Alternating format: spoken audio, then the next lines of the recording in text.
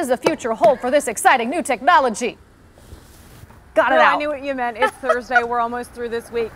So this technology, that student just simply had a ring on his finger and he was able to feel that banana and several other items by connecting to a robotic arm that was located in California. Well, we have learned that those technologies for that the applications for that technology that was created right here at Case, and the researchers behind this say it could be a huge game changer for many industries.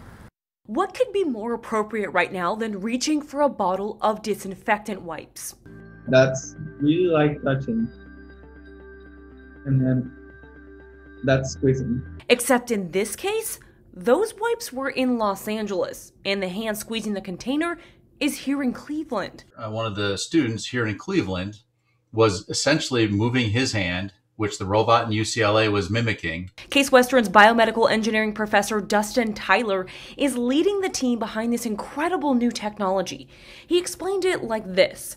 We all have sensors in our fingers that carry information to our brains.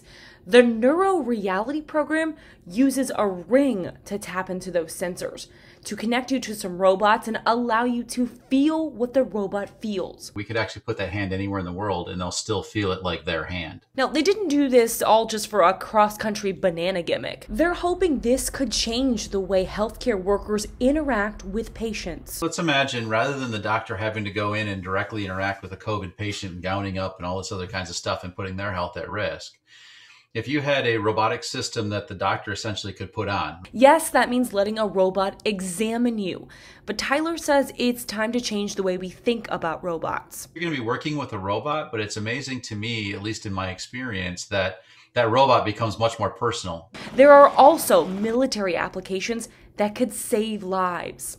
So these roadside bombs, improvised explosives, that's one of the most dangerous jobs in the military right now. About half the people tend to unfortunately lose their lives doing this. We could take the same thing and now the person in the robot could go out and have all the same skills that they do by working on it directly, but through a robotic system, they may not need to any longer go physically be there.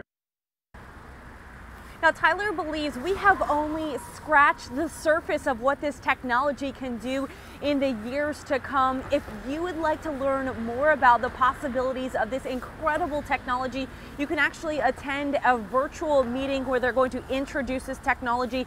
That is at 11 o'clock today. We have a link so you can register for that right now on our News 5 app. Reporting live, I'm Meg Shaw, News 5. Very cool stuff. Meg,